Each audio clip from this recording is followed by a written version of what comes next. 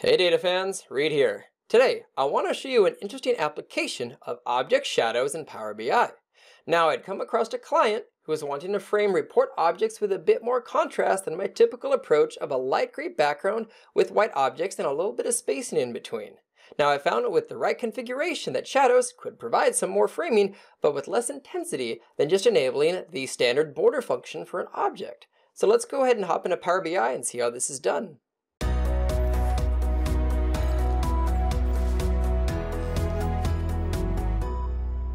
So this video will be pretty short and sweet, so to start with, let's just talk about a typical report page using more of the traditional method that I use to frame objects. Now, as you can see, there is a light background framing most of the objects in here with a little bit of space going between them, and I achieve that by usually using the format painter and the page background, picking, typically for me, the lightest gray color, and then for the objects themselves, so if I come to them, go up to the View tab, turn off Lock Objects for just a second, what I actually do is I use the Snap to Grid, which automatically aligns objects in my report by 8 pixels. So I just make sure that everything is 8 pixels apart from each other, and with a white object itself and a light background, that just provides a nice subtle frame for everything that's not too intense. However, I had a client that wanted something a little bit more obvious than that, and for a bit of extra splash of aesthetics to be put into the report. So what I did come up with as a solution is if we come over to the Report with Shadow page, you'll actually notice that there's not much of a difference. It's pretty subtle, but if you look at all of the objects now, clicking on this lower right chart as an example, you'll see that there's a very thin hint of a shadow behind it.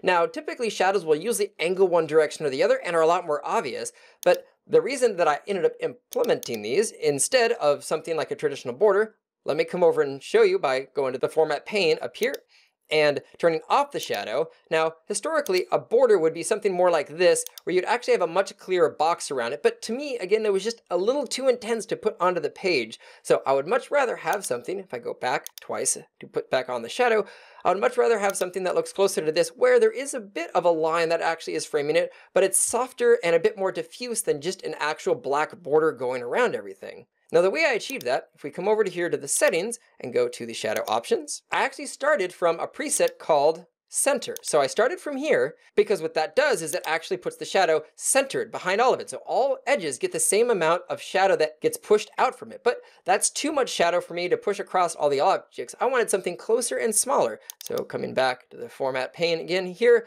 and I changed it from center, which I start with to basically snap everything to the middle. Then I go to custom.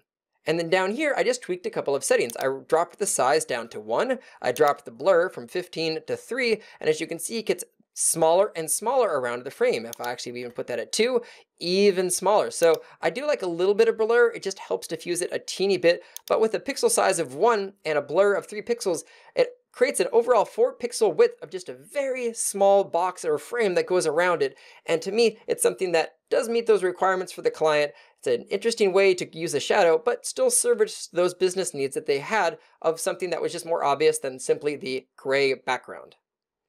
And hopefully this is something that you can potentially use in the reports that you build. Like I said, I use shadows occasionally, but I don't like them to be too obvious or intense, and I try to avoid too strong of a 3D output. So this is something that I found was kind of a happy medium between adding a border, but having something that was not quite as intense as an actual black border that would typically be around it before we actually had the ability to use shadows.